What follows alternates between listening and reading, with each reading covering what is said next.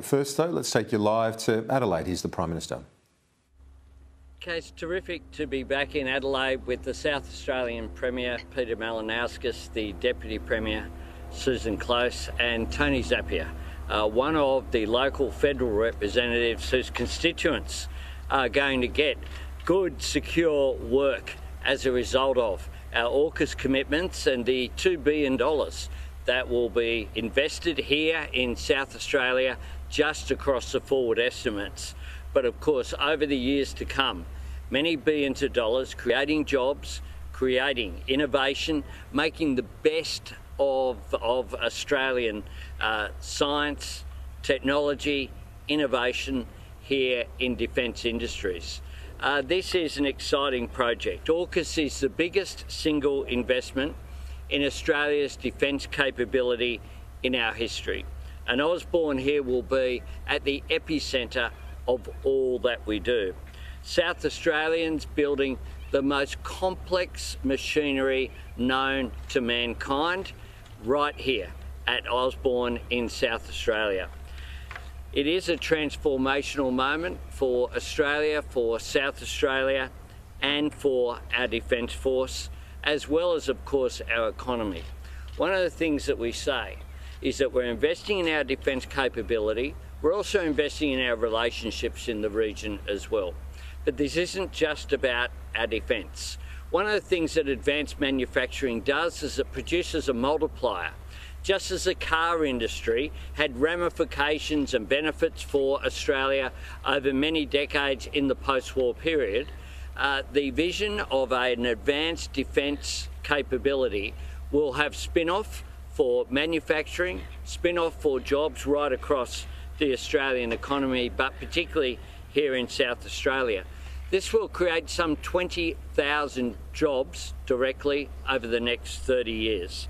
It will strengthen Australia's national security and contribute to regional stability in response to the unprecedented regional challenges which we are facing.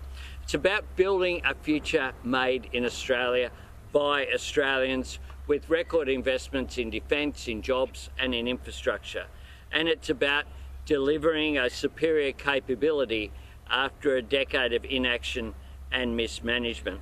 At its peak, up to 4,000 Australian workers will be employed to design and build the infrastructure for the new submarine construction yard here.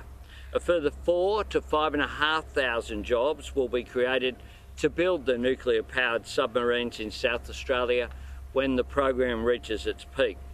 I think this is a most exciting proposal. We have worked in the 11 months since we've been in government to make sure that the benefit comes here in South Australia. And I want to thank my friend, the South Australian Premier, for the constructive approach to the relationship that we have. We've signed a memorandum of understanding to make sure that we maximise the benefit here in South Australia, but also, of course, the benefit to the nation. And this afternoon, we've had the opportunity to talk firsthand to the workforce here. Skilled workforce, fitters and turners, electrical engineers, machinists, who are all in secure, well-paid jobs. And that is one of the things that this is about, making sure that those jobs stay here in South Australia. We need that certainty. What we've done is provide certainty not just for a year, not just for a term of government, but that certainty for decades going ahead, which will give confidence to the South Australian economy. And I want to thank the South Australian government for working with us on what is such an exciting project in the national interest. Hey. Thanks.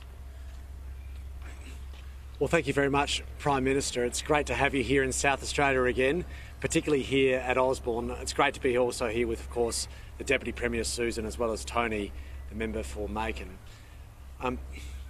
There can be no doubt about the fact that the AUKUS opportunity of building nuclear submarines here in South Australia represents the greatest opportunity we've had in our state for the biggest step change in economic complexity that we've really seen in the nation's history, let alone South Australia's.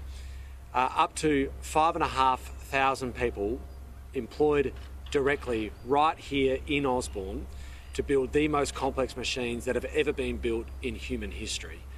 The size and the scale of this enterprise cannot possibly be overstated, and South Australia is not just excited about that task, we're already gearing up for it.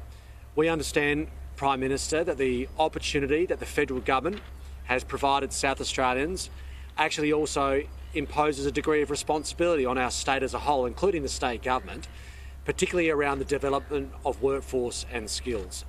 The opportunity today to be able to chat to people working on the full cycle docking project of the Collins class, to be able to speak to those tradies, men and women, electrical trades, sheet metal fabrication trades, engineering trades, all of these we are going to require a lot more of in South Australia, but even at a greater level of skill, with even higher level qualifications to be able to work on the nuclear project. We're committed to delivering that workforce, and that's why we've got a program in South Australia for everything from 3-year-old preschool to building brand new technical colleges at our schools, but also university amalgamation. All of this is a comprehensive program to make sure that we have the skills and the workforce that this massive undertaking is going to require. But Prime Minister, we are grateful for your leadership. South Australians appreciate the size and the scale of the commitment that the federal government has made. It's a necessary commitment to our nation's defence, but it's an exciting opportunity for industrial advancement here in South Australia and the improved standard of living that can be realised from literally thousands upon thousands of workers on the back of that. It's going to be a big journey.